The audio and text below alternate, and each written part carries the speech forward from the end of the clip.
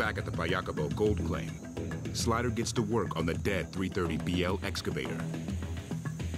All the machines I've ever used have been properly maintained and taken care of and, you know, run like a dream. But despite how this thing might run, we're going to get it done.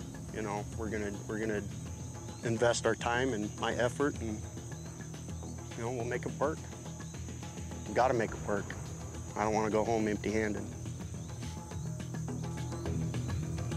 He needs to get the machine running if they are to have any chance of finding gold.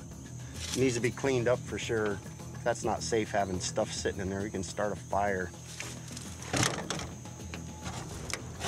Hatches don't even work. But today, the temperature is topping out at 110 degrees. Like I said, I'm no mechanic, but I can do the preventative stuff for sure. It is a beat-up mother, though. And the Ghanaian heat is proving too much for Slider.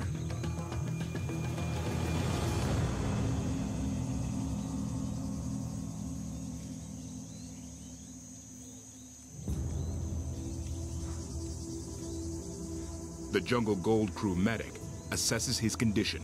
Just sick. Want to throw up. My treatment for the day is to sit down in the shade in a lot of water and acclimatise properly. Well, I'm just sitting here on my ass. Medic says don't. I can't. Oh, I'm not this big of a wuss, but oh well. As Slider recovers, George is still behind the gates of a Chinese mine.